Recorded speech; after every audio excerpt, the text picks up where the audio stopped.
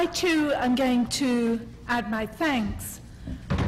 It's an enormous privilege to be here, and I'd start by saying that, as I shared with my co-panelists, of course, the major thing that strikes me straight up about what has changed since I joined the profession is that a conference and a conversation of this kind would never be opened by a panel of 3 women. I'm going to hope that this is going to work. Yes. I arrive here transatlantically. My first job, Bristol, 1980. My office in the building in the foreground. Mrs. Thatcher had just been elected Prime Minister. Higher education, having expanded enormously in the 60s and the 70s, was about to undergo huge cuts. In 1982, for example, Bristol decided to close its architecture department. We demonstrated. I'm there somewhere in the crowd. Sounds familiar? Perhaps this is the moment to point out that virtually all university education in the UK is public education. And the recurrent intensified emphasis here on accountability within public education and the constant justification, accreditation, and mission statement writing that comes with it makes me feel really far too much at home. I've brought with me, nonetheless, a highly serviceable vocabulary involving such phrases as transferable skills, as well as no ifs, no buts, no education cuts. And in fact, when I was putting together remarks for today, it struck me how easily I was falling back myself into the hortatory, exhortatory rhetoric of the early 1980s. And really, I'm not going to make any apology for the return of the tub thumping. But in so many other respects, things are very different. When I arrived in Bristol, I was the one faculty member making a point of teaching women's writing. The department was stuffed full of the intellectual sons and daughters of F.R. Leavis. There was no real research culture, no research assessment exercise on which so much UK funding now depends. At Bristol, no literary theory was taught at all.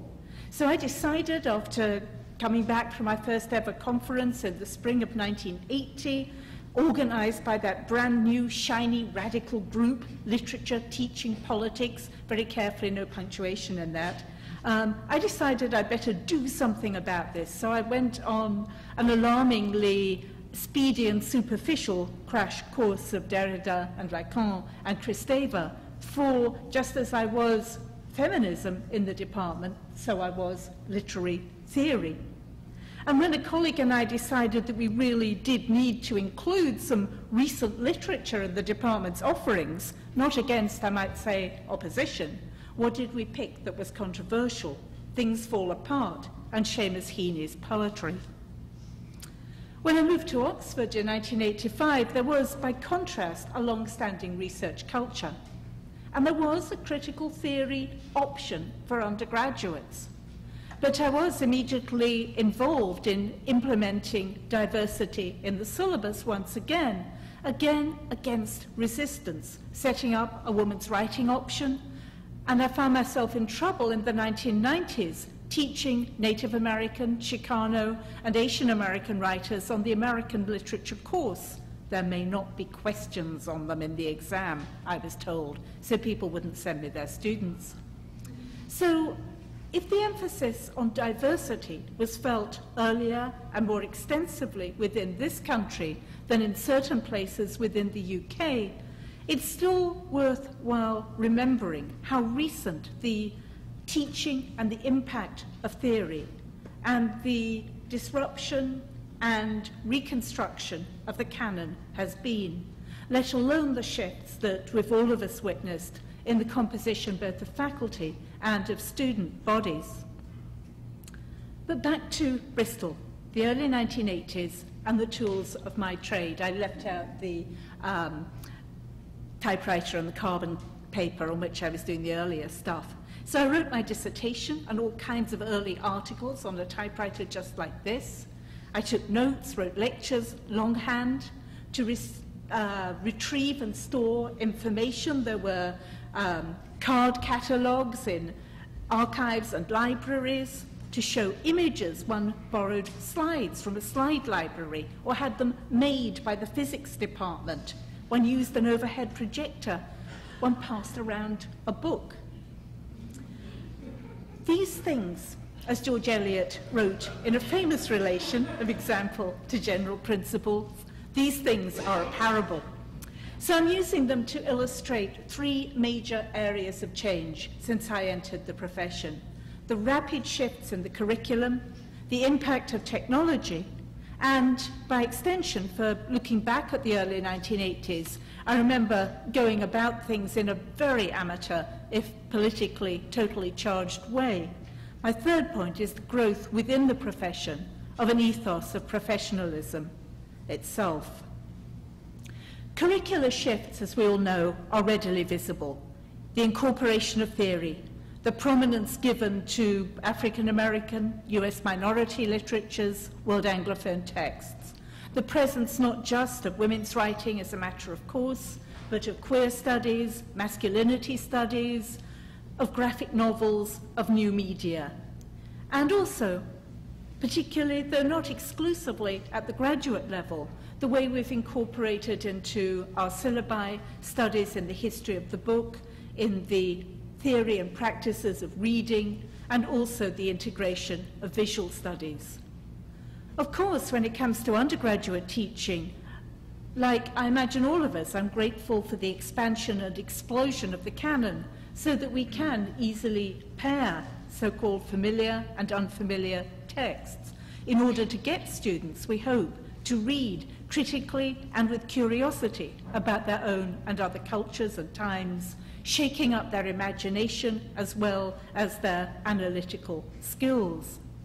That they read print texts far less than 30 years ago perhaps goes without saying, though I do think that this fact is significantly impacts on the way in which many people view what we do as not just somehow indulgent, but even esoteric. As faculty, and when working with graduates, we find ourselves increasingly researching within our own disciplines, sure, but also reshaping them in interdisciplinary centres. Interdisciplinary studies in the early 1980s often meant in practice preparing a seminar along the lines of, you take Mary Barton, I'll take the history of Chartism. But now intellectual collaboration is so much more frequently and profitably located in centres outside and inside, outside and across departments, like our own Centre for Critical Analysis at Rutgers, which brings in people from the sciences and social sciences, as well as the humanities, in year-long seminars with deliberately interdisciplinary titles like Evidence and Explanation. And yet, as Manand points out in his recent and not unproblematic The Marketplace of Ideas, however innovative such centres might be to our practices of thinking, talking, and planning the intellectual future, they rarely hire people in their own right. And I think that this makes them quickly vulnerable on the terrain that we share with the early 1980s, and my continual mantra today, the problem of cuts in education funding. It's great to be able to show you our CCA website. I have to go back a couple. When I bought my first computer in 1985, it was an Amstrad, green type on a grey screen, one font only, painfully slow. The World Wide Web didn't come into being till 1991. Email only started to become a widespread form of communication in 1993. Electronic resources, apparent instant democracy. We can all access Google Books, say, or get emails from colleagues and students at 2 in the morning, or construct new anti-electronic device laws to aim at focusing attention in class, just like the good old days. And as here, one can readily find material online with which to illustrate one's points. What's more, new technologies have given birth to new forms of scholarship within the humanities, whether it be work exclusively discussing new media or explicitly linking new to old. And I'm thinking here of a work like Tim Murray's discussion in Digital Baroque, both of the dialogue between contemporary screen arts and early modern creative thought and production. And then the way in which he moves on to consider how today's digital world can make one think differently about temporality, spatiality, linearity, and simultaneity. Or one could think online of the pioneering Rossetti archive. Or there are the number of digitized searchable archives distributed by, in particular, Adam Matthews. But here one runs headlong, not just into the kind of trouble we were talking about with reducing research to search engines, but actually into the question of finances.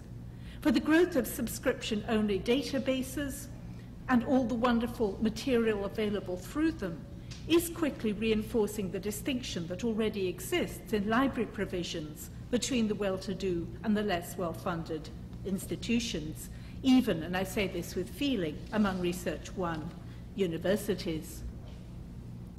So yes, I keep harking back to the question of money.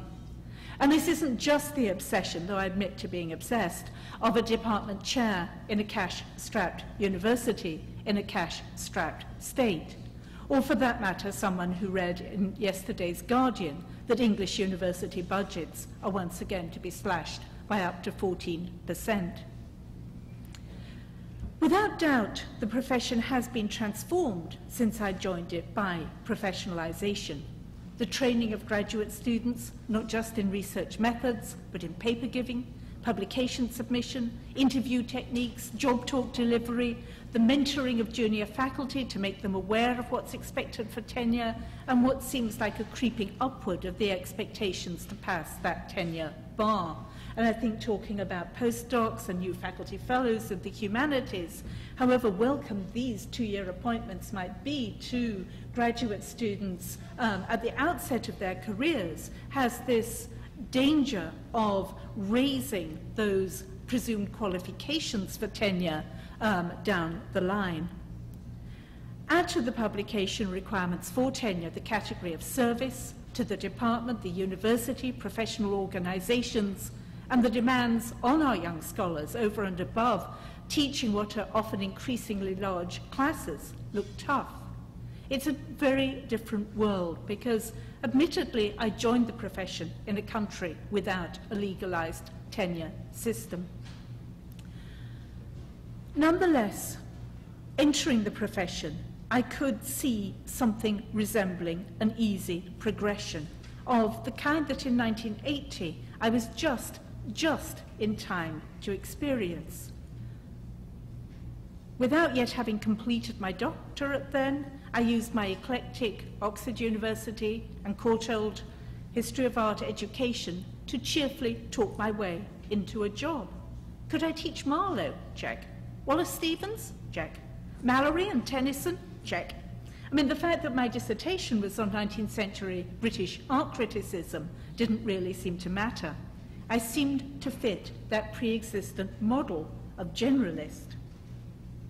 As we've already heard, and it's not something that I'm going to repeat, one question that hangs heavily over this weekend's conference is the relationship of professionalization to the new academic world with increasingly few permanent jobs in the humanities, with our highly trained, still idealistic graduate students existing in a climate driven by a highly materialistic notion of education's benefits. I was lucky entering in 1980 in that I could disrupt from within. And the disruption in which I was privileged to engage was very much in line with the opportunities for expansiveness that literary studies have always appeared to offer, whether I think of the kind of teaching or research that I've practiced, asking questions driven by developments outside as well as within the two disciplines in which I've got formal training. If the humanistic scholars who first employed me adhered, for the most part, to one particular version of the great tradition, they nonetheless expected their new hire not to be bound tight by one particular period or narrowly defined field.